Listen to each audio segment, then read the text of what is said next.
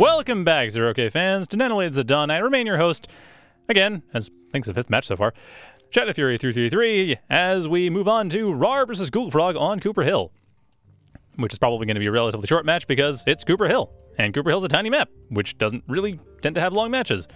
Anyway, Raaar is going for the Shield Bot Factory, Googlefrog going for the Cloaky Bot Factory, and Raaar, for those of you who haven't followed the game in a while, or just recently started playing, Raaar is an old-timer who loves the commanders.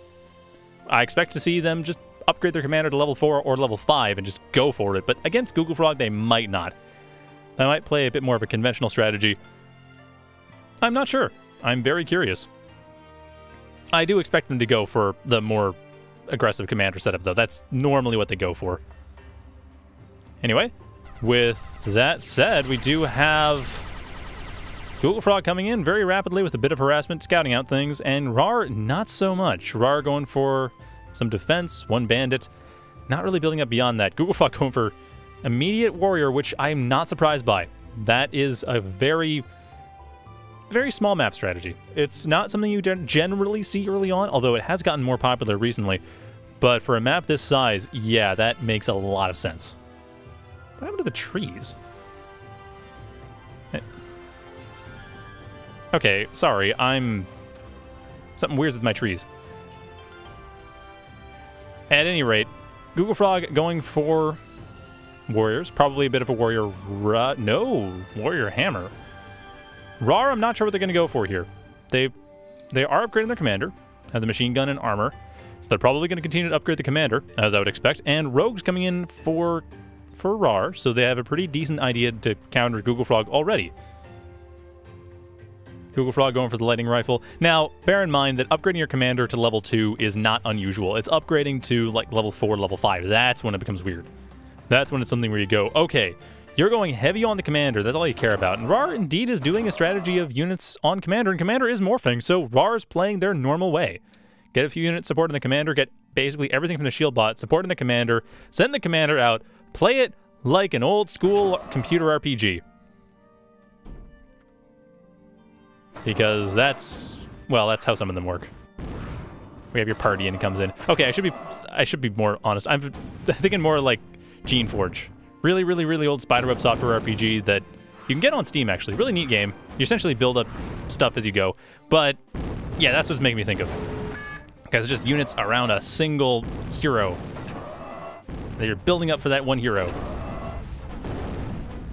Raaar's commander, however, is being a little bit over-aggressive, and I don't think there's any storage that Raaar has built, so yeah, not much economy either. So the commander is really all they have going for them to keep this going. If the commander dies, that's it, and the commander already not in a great spot. At the same time, though, some harassment coming in here, not hugely powerful harassment. I mean, the bandit's doing a fine job getting rid of metal extractors, but that was a +1 metal extractor. GoogleFrog didn't lose too much by losing that, especially since the bandit is now gone, so there's not much else that can actually be done to stop this expansion.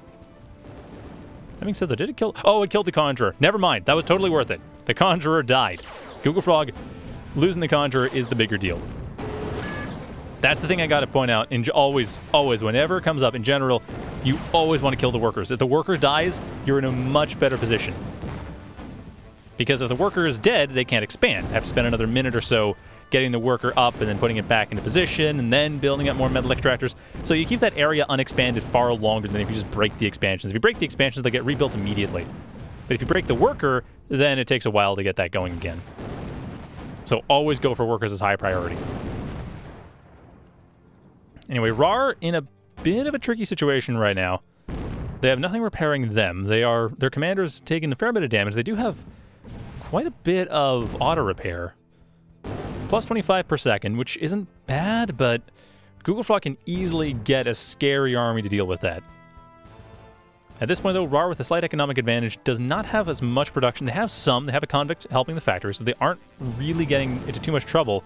And where the heck did that reclaim come from?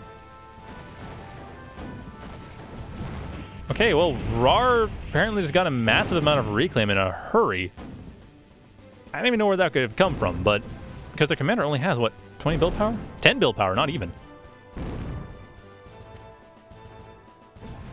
At any rate, Raaar right now, managing to break the hill. There we go, that's what they need to do. Raaar needs to break, if Raaar can get to that high ground, Raaar can take the hill. Raaar can manage to get rid of some of this energy here as well and not die. That's the key thing here. They need to not die. They have a fair amount of power. They have beam laser and a machine gun. They've gotten the hill, and GoogleFrog lost the high ground, but at the same time, taking out the main base. There's nothing here to defend. The Shieldbot factory is pretty much dead. GoogleFrog just needs to kill Raar's commander. I mean, Raar's commander is going to be difficult to deal with. A couple ticks are coming in, however, to help deal with this. And not quite. Managing to get rid of the ticks. Not managing to get rid of anything else. The Shieldbot factory barely surviving. Does manage to survive that, but that was frighteningly close. So right now, GoogleFrog, not in the happiest of positions. They did manage to deal some damage. They did manage to get rid of a bit of Raar's economy.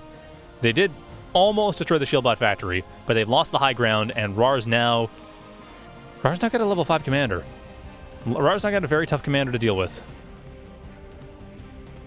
So I don't know what they can really do at this point. I mean, there are options, of course, but at this point, GoogleFrog is, I'm sure, not that happy with the situation. They do have an economic advantage, though. It's very slight, but it could work out. And they do have ticks as well, so if Raaar pushes forward with their commander, it won't be enough. The tick doesn't deal enough paralysis damage to deal with the commander in one go. 2 or 3 ticks would do it. 1 tick wouldn't be enough. GoogleFrog, however, managing to keep their base at least somewhat safe. So there is that. But Raaar continuing to push in, continuing to actually getting back their economy, apparently. It looks like the overdrive has managed to get them going. They haven't rebuilt this metal extractor, though. They need to do that.